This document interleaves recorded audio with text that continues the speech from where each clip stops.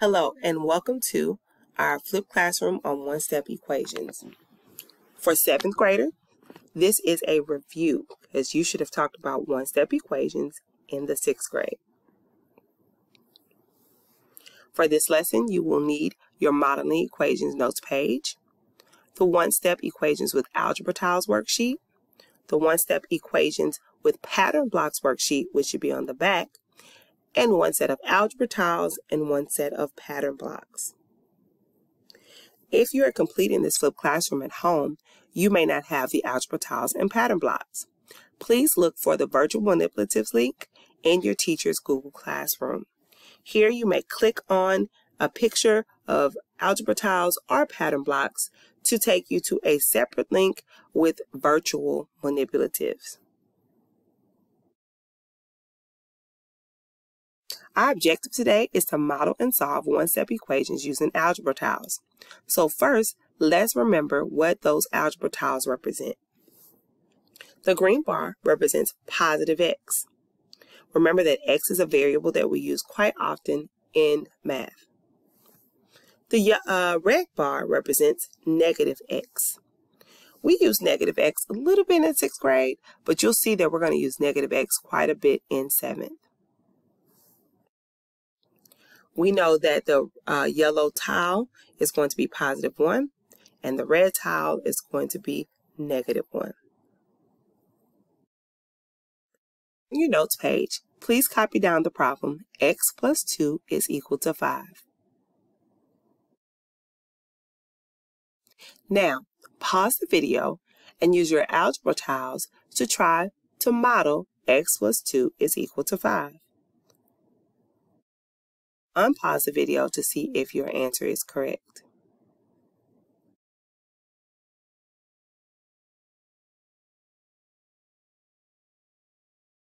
All right, let's see what x plus 2 equals 5 looks like. In order to model this, you will need 1 green algebra tile, 2 yellow chips on the left side of the equal sign, and 5 yellow chips on the right side of the equal sign. This is x plus 2 equals 5. Now, let's write this using our algebraic steps. We're literally going to write x plus 2 is equal to 5. We want to go ahead and start solving this equation. Remember to copy this down in on your notes page with your pencil. So we're using our algebra tiles, but don't forget to copy that down. Alrighty, so let's start solving this equation. In order to solve a one-step equation, you need to remember that you isolate the variable using inverse or opposite operations. In this case, we have x plus 2. The opposite of adding 2 is subtracting 2. So in order to model that, we're going to represent 2 red negative tiles on the left side of our equal sign and 2 red negative tiles on the right side of our equal sign. This represents subtracting 2 from each side. Remember, what you do on one side of the equal sign, you must do on the other. Let's represent this using our algebraic steps. We're going to show that we're going to subtract 2 from each side of our equal sign as well. Now, in order to isolate the variable, we will need to get rid of all 0 pairs. So we're going to get rid of the positive and negative pairs that we have on the left side of the equal sign, and also the positive and negative pairs we have on the right side of the equal sign. Therefore, we're left with our answer. X is equal to positive 3. In order to check to see if our answer is correct, we can always substitute x for 3 to make our equation true. I know that 3 plus 2 is equal to 5. Therefore, our answer is correct.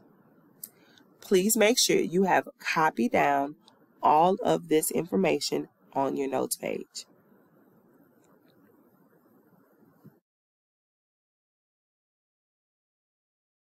Let's move on to our next set. Okay, in the next section, you're going to write down the problem. X minus 4 is equal to negative 3. Use your algebra tiles and try to model x minus 4 is equal to negative 3. Pause the video and come back and see if you're correct.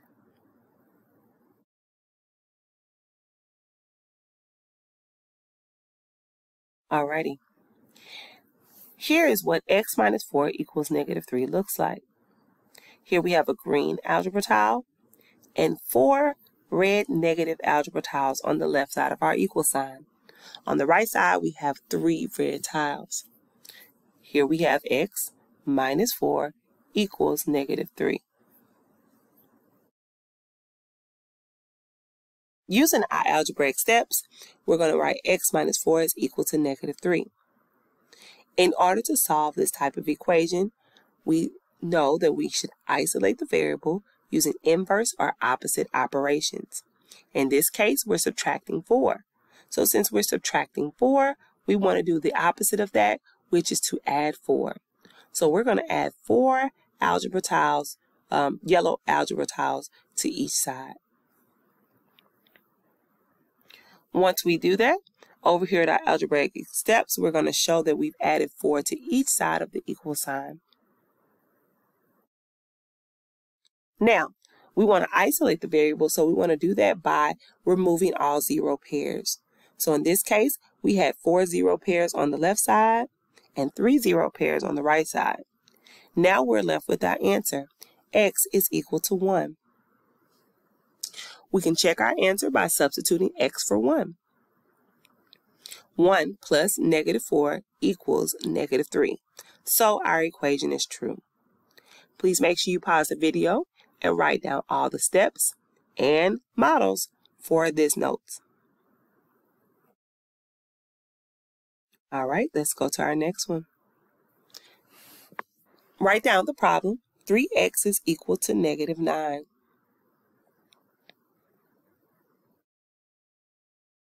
Use your algebra tiles to try to model 3x is equal to negative 9. Pause the video and come back and see if you're correct.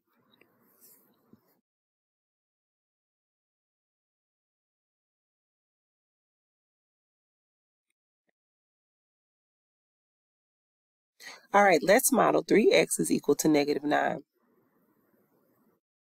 We will literally show 3 x's because that says 3 multiplied by x, so that means I should have 3 of them. And on the other side of the equal sign, I would have 9. So we should have 9 negatives. I had to fix that. Sorry, guys. So we should have 9 negatives. So we have 3x is equal to negative 9. We're going to write that for our algebraic steps. And now we again know that our explanation and our step for solving one-step equations is to isolate the variable using inverse or opposite operations. So in this case, 3x represents multiplication, and we want to do the inverse operation. Well, the inverse operation of multiplication is division. We can represent division by grouping. So we're going to group each of these x's with some of the tiles on the right side. When we show our algebraic steps, we actually use division, the division bar, which is a fraction bar, in order to represent division. And so this means we're going to divide each side by 3.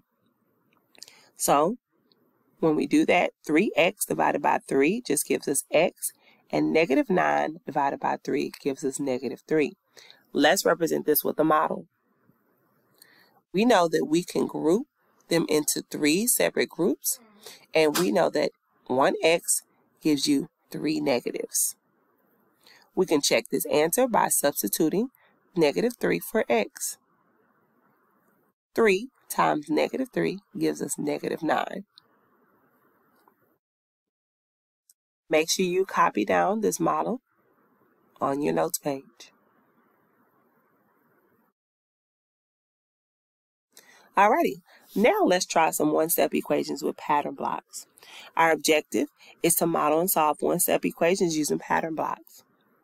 So we're going to use pattern blocks specifically when we have equations with fraction coefficients. The pattern blocks will represent the fractions, and it'll help us be able to learn to solve those as well. Let's start with our first pattern block. This represents x. So we call this shape a hexagon, and that represents positive x. This trapezoid is half of this hexagon, and it represents 1/2 x. This parallelogram is 1/3 of the hexagon, and it represents 1/3 x. And this triangle is 1/6 of this hexagon, so it represents 1/6 x. We can also use integer chips to represent +1 and -1. So now that you know what each of these represent, let's go ahead and model this equation. Go ahead and write down the problem. 1/2 x equals 2. Remember that this is going to be multiplication because you have a coefficient, which is a number next to the variable. And 1/2 is our coefficient. So since we have a fraction coefficient, you're going to use those pattern blocks to model. So let's try to model this one together. I want to represent 1/2 x. So I'm going to use a trapezoid. This trapezoid is half of x. And I'm saying that 1/2 x is equal to 2. Now, let's show that using the algebraic steps. We have 1/2 x is equal to 2. Now, the point of solving all equations is to isolate the variable using inverse operations. This should give us x. Currently, we just have half of an x. We want to know what 1x is equal to. So if half of x is equal to 2, what is 1x equal to? We can show this by doing the inverse operation. So since we are multiplying by half, we're going to do the inverse operation by dividing. When you divide, what you actually do is multiply by the reciprocal. The reciprocal of 1/2 is 2. So I'm going to multiply each side by 2. Once I do that, that is going to give me 1x. So now, if you look at my model, I have 2 of those trapezoids. Those 2 trapezoids make an hexagon. And once I multiply both sides by 2, that's going to give me 1x is equal to 4. To prove it, we can substitute x for 4. 1/2 of 4 is equal to 2. Make sure you've written down the example of each of these on your notes page so you can complete the worksheets on your own. All right, so you need to complete the rest of these worksheets on your own. If you would like to use notebook paper to model these equations, you can do so. Please make sure you model and solve these equations on your worksheet. Try them on your own, and we'll review them the next time you're in class. Have a great day.